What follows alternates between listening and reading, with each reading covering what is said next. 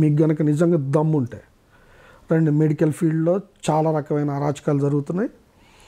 ఎంతమంది కుటుంబాలు నాశనం అయిపోతున్నాయి. దాంట్లో ఒకటే ఎగ్జాంపుల్.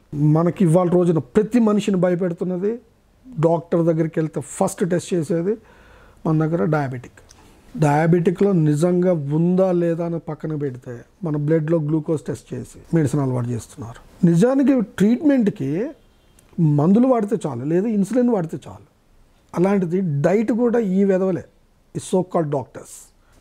ఇంకొంచెం దూరం వెళ్ళినట్టయితే మీరు నిజంగా సమాజానికి చెయ్యాలి అని అక్కడ కూర్చొని మీరు మాట్లాడుతున్నట్టయితే ఇది చూడండి.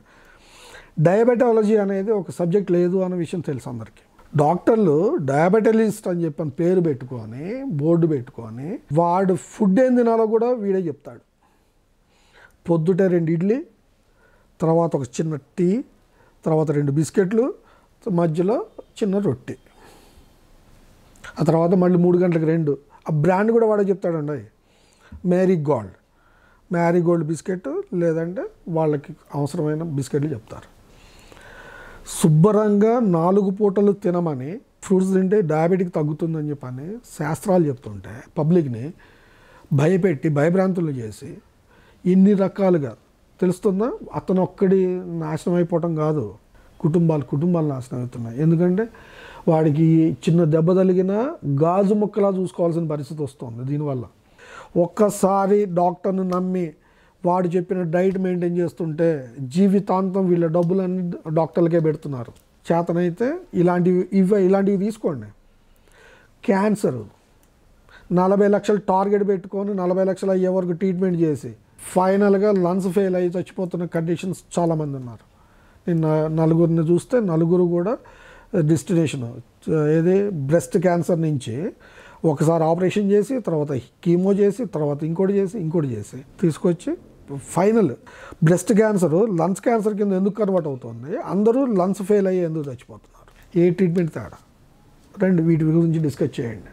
ఏమైనా ప్రజలకు ఏమైనా ఉపయోగం ఉంటుంది. ఇక ఆస్ట్రాలజీ గురించి వస్తే, ఎవడో ఒకటి జాతకం చెప్పించుకుంటే వాడికి నమ్మకమో లేకపోతే ఇంకోటో పోతుంది. కానీ అదే ఆస్ట్రానమీ నిజంగా దాంట్లో సైన్స్ ఉందేమో అని ఎత్తుక్కున్నట్టయితే ప్రపంచానికి మనం ఏంటనేది చూపించచ్చు. ఎందుకంటారేమో 5వ క్లాస్ చదువుకొని ఒక వేద పండితుడు, ఒక ఆస్ట్రాలజిస్ట్ కూర్చొని ఆస్ట్రానమీలో మీరు 3 రోజులు కూర్చుంటే కానీ ఏ రోజు ఎక్కడ ఏంటి, చంద్రుడు ఎక్కడ ఉన్నాడు, సూర్యుడి గమనం ఎట్లా ఉంది ఏంటనేది చెప్పలేని పరిస్థితిలో వాళ్ళు చేతి వేళ్ల మీద లెక్క కట్టి ఏ రోజు ఏ గ్రహణం ఏ గ్రహం ఎక్కడుంది అనేది క్లియర్గా చెప్తున్నారు. వాళ్ళకి అంతవరకే తెలుసు. సైన్స్ అని గుద్దుకుంటున్నారు కదా, మీరేం పీకుతున్నారు?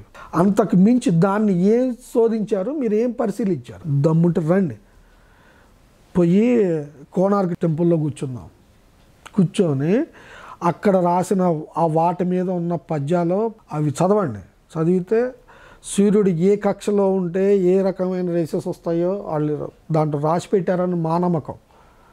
దాన్ని డీకోడ్ చేయడానికి ట్రై చేయండి. ఇవాళ రోజున ఇస్రో ఇంత ఘన విజయం సాధించి మనం పండగలు చేసుకుంటున్నాం. మన ఆద్యుడు సతీష్ ధావన్ గారు ఒక జ్యోతిష పండితుడు.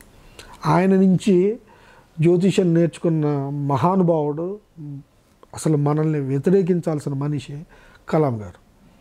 అది సైన్స్ అంటే ఇన్వైట్ చేయటం, ఏముందని శోధించటం. లేదు అంటే అక్కడితో అయిపోయింది. ఏం చేద్దాం అనుకుంటున్నారు ప్రపంచాన్ని? అంటే మీ వల్ల యువతను ఏం చేస్తారు?